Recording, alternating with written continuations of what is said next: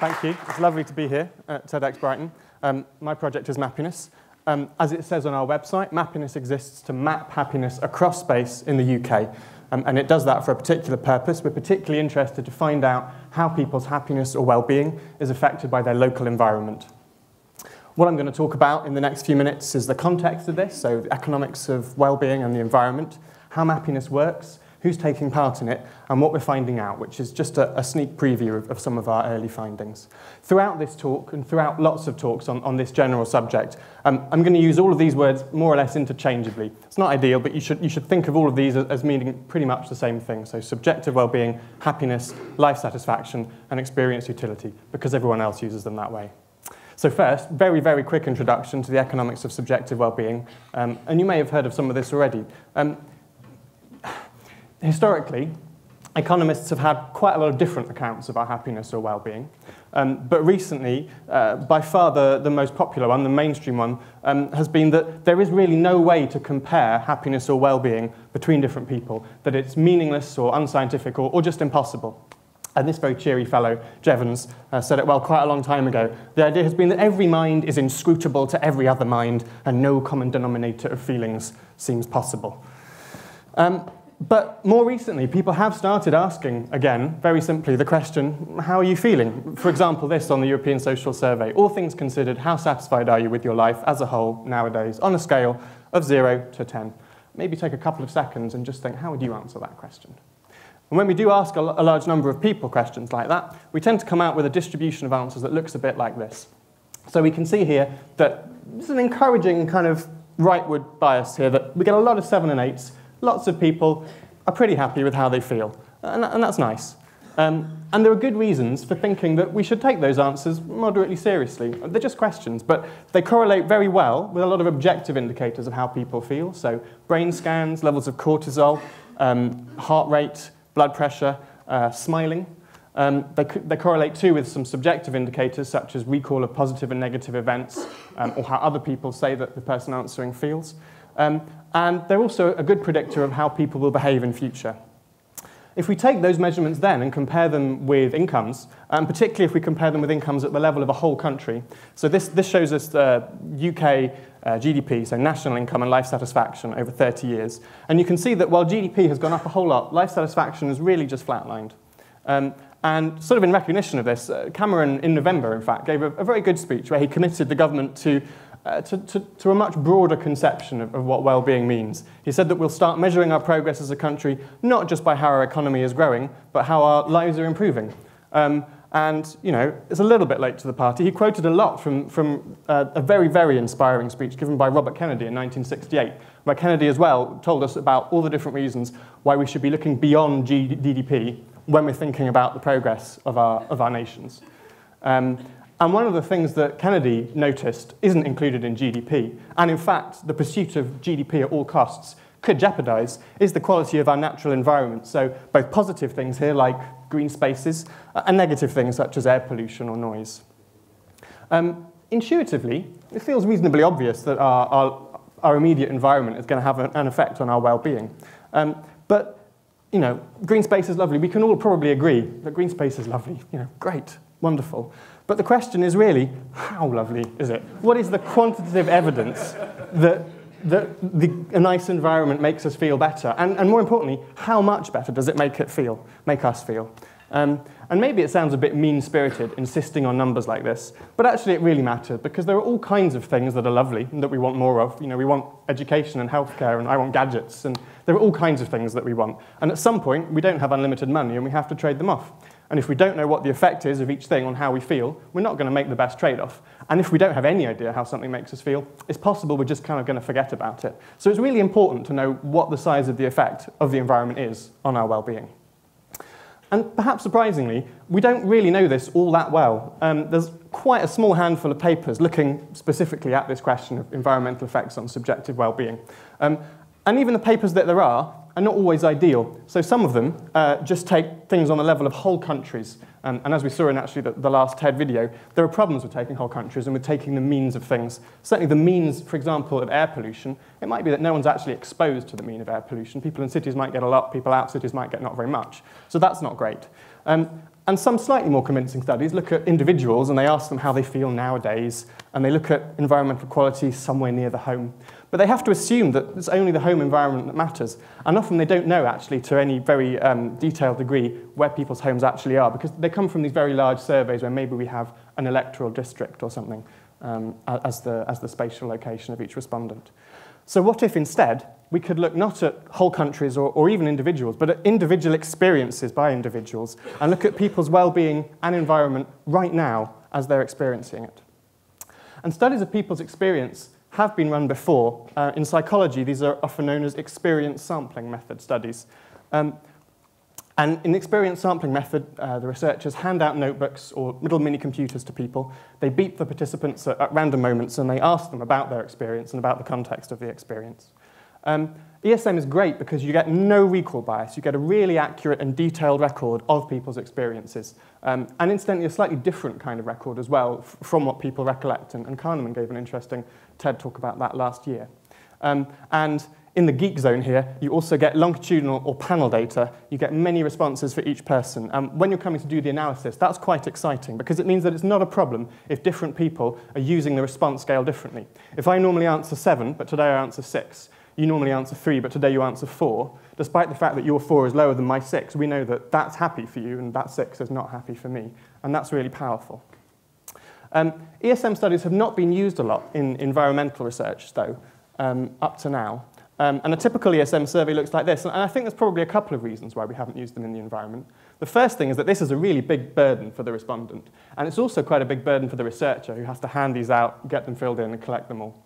So the samples have been really small. So we'd have to have a really huge environmental effect for a sample that small to pick it up. And the second thing is that the location measures that we've tended to have, where are you, please be specific, are not really geared to working out exactly what the environment is in any kind of quantitative way. You know, if only someone would invent some kind of device that people had with them, and that you could ask people questions at random times, and you could know where they were. Well, as Steve Jobs liked to say, boom, the iPhone has made this a really great possibility. The iPhone has GPS, so we can tell exactly where it is. It has a camera, so we can record other aspects of the environment that it's in.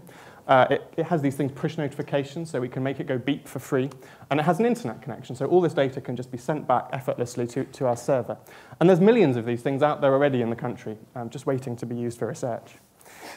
So a couple of years ago, I had this idea for Mappiness, which is an experience sampling method study, a simple one, using iPhones as the means of recording our data. About a year ago, I started programming it, and in the middle of August, I think about the same time this event started brewing, we launched. You might spot a single problem with this. Perhaps the biggest problem is the people who own iPhones, myself among them, who are not quite representative of the population as a whole. They're a bit younger, a bit richer, a bit better educated, and obviously we only get the ones who are interested in the study too. And then in terms of experiences, we can't guarantee that every time we beep someone, they're immediately going to reply. Sometimes they won't have a connection, sometimes they'll be driving, sometimes they just aren't going to want to. So the sampling isn't perfect, but the data that we can get this way, I think, means that we can live with this limitation. And as time goes on, more and more people will have phones like this, and phones similar to this that are going to spread more widely, and the sample will become better. How does Mappiness work? It's available on the App Store. It's free. I go and I download it. I open it up. And then I'm asked to register, and it takes a couple of minutes. I agree to take part.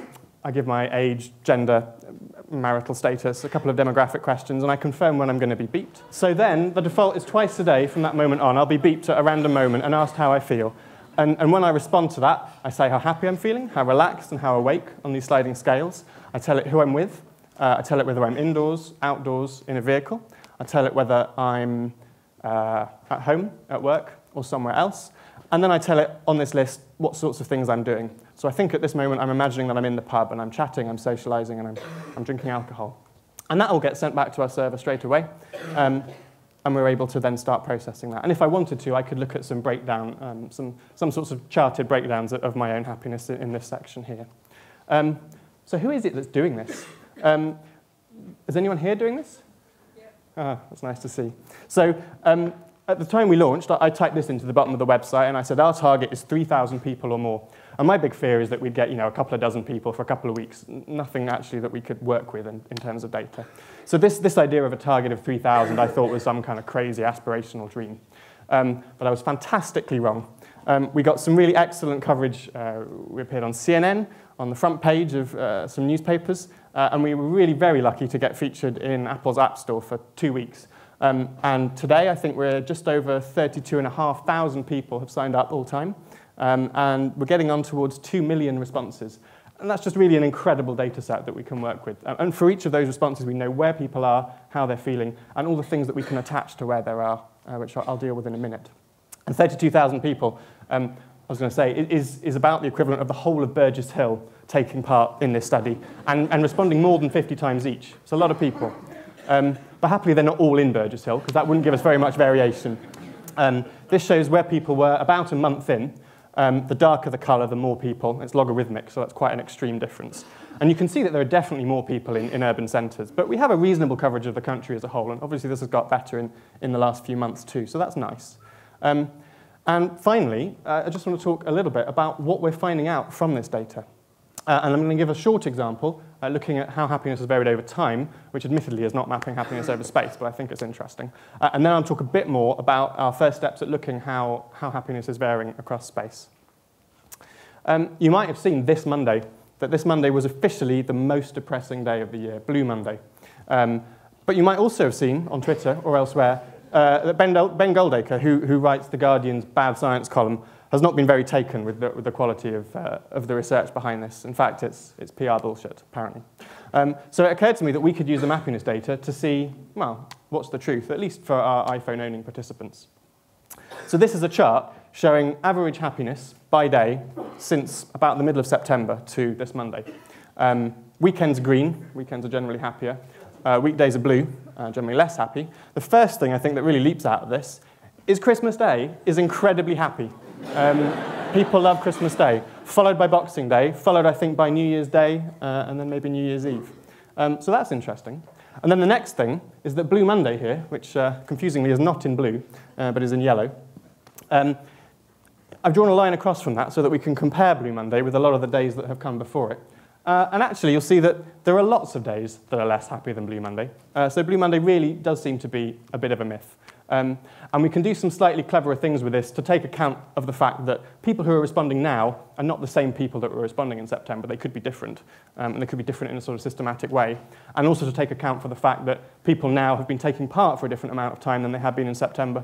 And actually, we find that over time, people's happiness responses go up as they're taking part in happiness. But we can control for both of those things, and this effect is still true. There are still plenty of days, particularly Mondays and Tuesdays, over the last few months. So there's a small reason to be cheerful today. Things aren't as bad as you've been told this week. Now looking across space, this map shows the average happiness response by an area of varying size, depending on how many responses we had in that area. And you can explore this map on a kind of Google Map background with this link that I put down there in the bottom left. And I've zoomed in here actually on the Brighton area, so you can see that where we are at the moment in the centre, I think, is sort of fairly middling for happiness. I'm actually not sure that you can make very much of this map, and part of the problem is that the aggregation level is still too high. There's a lot of different environments in each of these squares. And what we're really interested in doing is not looking so much at specific places, even though that's kind of fun, but looking at what types of places make people happiest and least happy. And the way that we can do that is we can use some big spatial data sets. So this is called the Land Cover Map 2000, and this shows London. And it tells you roughly what the land cover is in each of millions and millions of 25-metre squares across the whole country. So black here says it's a continuous urban environment, and you can see against that for London, the Thames in blue, and Hyde Park over here is a mixture of forest and grass and various other things. Now, the other question is that when people go into the countryside or to the park, for example, they probably do that in a particular situation and to do particular things. For example, if I'm going to the park, it's likely that it's the weekend, I'm with friends, and I'm going to have a picnic or do something nice. So if we want to know what the effect of the park is, we need to control for those things. And we can do that because we ask those questions when we beat people. Odds are also that it's a sunny day, and we also probably therefore want to control for that. And we can do that because we know where and when people are responding, and we can match up with weather data from all these weather stations and get a really good idea of what the weather conditions were like at the time. We then put this all into a great big regression model where we try and look at happiness as a function of the habitat, the activity, who they're with, all these other things that we're controlling for, and individual fixed effects for any geeks who know what that means, which is a nice thing. And then here are some of our results. On these results, the scale down the left is how big the effect is on people's happiness if we scale that happiness from 0 to 100. And that's what you see in these little central dots. These are the coefficients from the regression. So for example, walking or hiking makes people 2.5 points happier on a 100-point scale. The bars around them are confidence intervals. And if those cross 0, then we think this effect's not significant. It doesn't really mean anything. But lots of our effects don't cross 0 because we have such a great big sample. So we can see here that walking and hiking, which potentially is probably outdoors, is great. So's gardening, so's bird watching, so's sports, running and exercise. Not many people in our sample are hunting and fishing, so we can't say very much about that. In terms of weather, which we're controlling for too, rain makes people a bit less happy. Wind speeds are not good. Higher temperatures are good. And you might be saying, big deal. This is kind of obvious, right? I'm not telling you that people are happiest with a flu in Slough on a Tuesday. But the great thing, again, about this is that we get real numbers. We get to kind of compare the different sizes of effects from different things. Finally, the one that we're most interested in, I guess, is the environment when people are outdoors in that environment. And in this one, the baseline is when people are in continuous urban, so that's what 0 means. And you can see that almost every environment except the continuous urban environment is better than the continuous urban environment. In particular, marine and coastal margins, mountains, moors and heathlands, and coniferous woodlands are all particularly happy. They add sort of 4 to 5 points after we've controlled for what people are doing and the weather and the time of day and so on. So that's really interesting. This research is going on. We've got a lot more to do still, kind of characterizing the size of the effects and what that means. But I think that this technique and this kind of technology has got a huge amount of promise for working out what makes people happy and what makes people unhappy, and therefore helping us make individual and social choices that ultimately will make us a lot happier. Thank you.